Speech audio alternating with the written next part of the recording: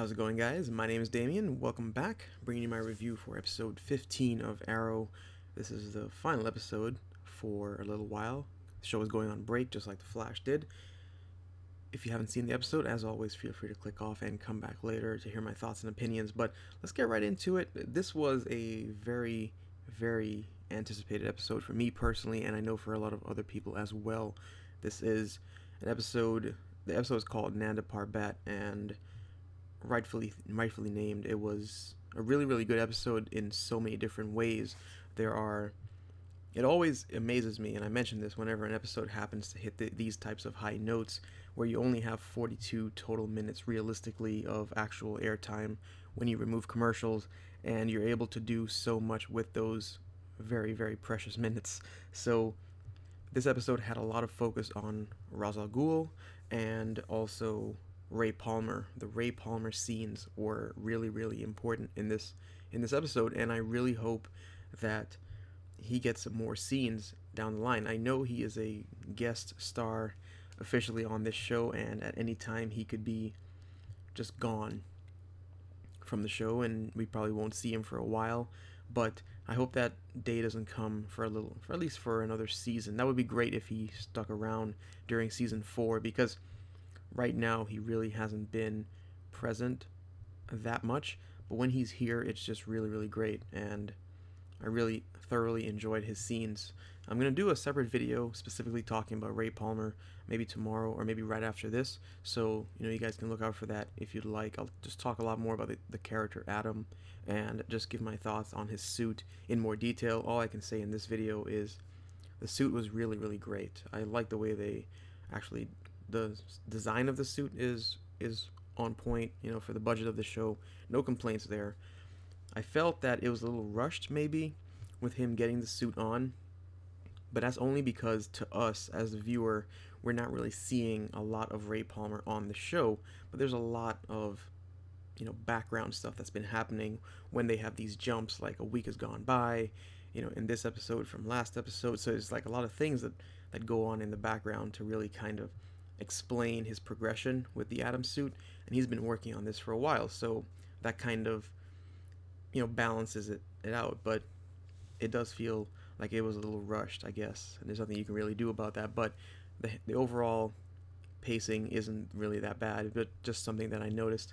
So outside of that, the scenes between him and Felicity yet again are really great. They have an amazing relationship together. I think ultimately what is going to maybe break them apart is when she really finds out what his goal is with this Atom suit, and she'll kind of see it's like an Oliver situation all over again, and then it might not work out for that reason. Maybe not, who knows, but ultimately there's no way they're going to stay together because he's not a recurring character, or he's not an official character for the show. He's just got a few guest appearances in specific episodes.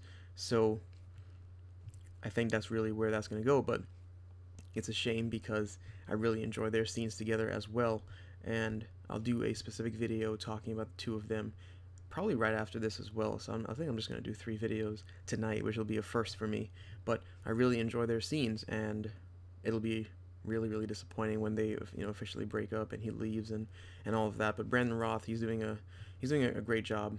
Definitely a good casting choice on their part. And of course, the main highlight of the episode was Ra's al Ghul, the scenes with him and Oliver.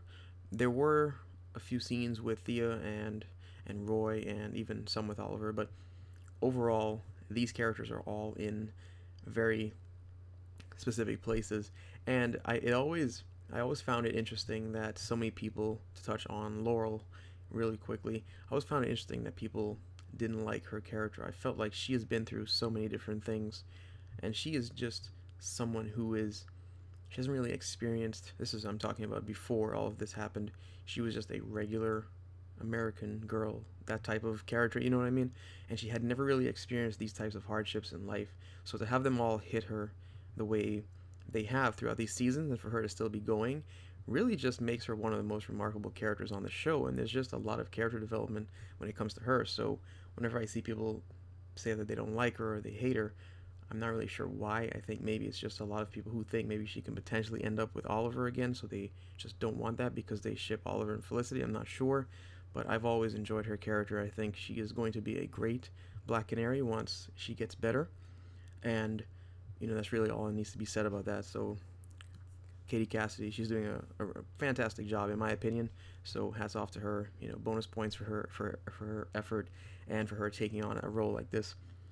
So to get to Ra's al Ghul, I think the big thing is his statement at the end of the episode. He wants Oliver to take his place, and that's a pretty big deal.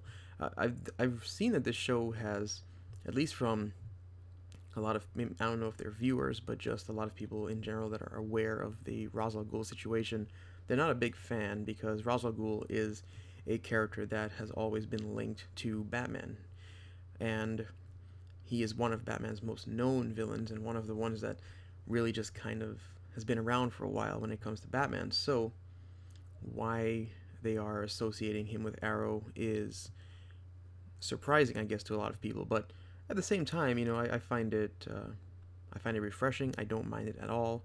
With him asking Oliver to take his place and be the new Ra's al Ghul, and for him to step down, ultimately, I think Oliver will say no.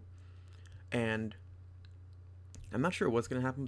They're going to have to come to some kind of agreement where Ra's al Ghul gets phased out after season 3, the same way Deathstroke was kind of phased out after season 2. Something has to happen because these characters don't stay around. They're kind of like the main villain is always like a one season kind of thing. So that could potentially lead for a cameo of Bruce Wayne, which would be really nice. It would be great if they did something like that in season 4. It's a long shot, but you never know what could happen. I think it would be great if they had some kind of connection with Bruce Wayne and Ra's al Ghul. They could also make some kind of, they could go down a path on the story and say that he hadn't met Bruce Wayne just yet, and he was looking at Oliver as the replacement, and then now that he has met Bruce Wayne, this is his ultimate choice. Something like that they could swing, but either way, this was a great episode. Really, really good stuff right here, and I've noticed that there really just has been a lot of tension recently on Team Arrow, and this is something that doesn't usually happen, so it's interesting to see the way everything kind of plays out. But Felicity, obviously, her and Oliver have this tension that's always there, but they kind of look at the greater good to work together. So fantastic episode. I really, really loved it. It was great. There's a lot to be taken from this episode, and it's actually an episode that I'm probably going to rewatch because I don't think I've ever actually rewatched a single Arrow episode.